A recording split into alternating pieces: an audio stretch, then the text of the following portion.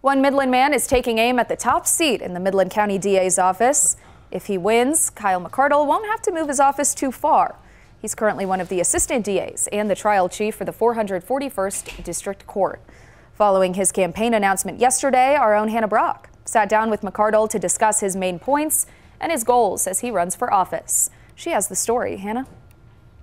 McCardle wants to increase transparency, gain trust, and educate the public about the DA's office. He says the last 8 years working in the courthouse will help him do that.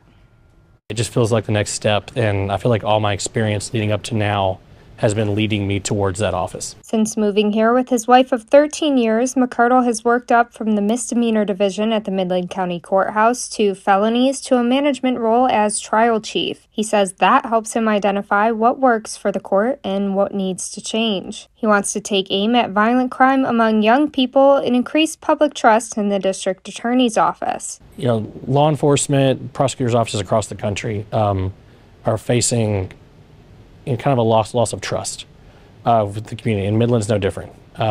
It's reestablishing that trust, and personally, I think it needs to be more of a proactive approach. You know, there needs to be more transparency.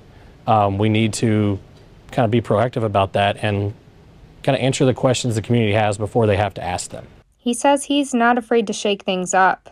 I'm also not really beholden to traditions. There's a lot of, traditionally how prosecutors have done stuff since the beginning of the legal field, and I'm always questioning why is it done that way? How can we do it better? He wants to bring the Midland community into the courtroom through a citizens academy to learn about prosecutors. He'd also like to be more accessible to citizens, like using social media to keep the public in the loop. His colleague and former supervisor, Lacey Holloman, says he's a trusted figure in the office. He knows what he's doing. He has, 8+ years of experience.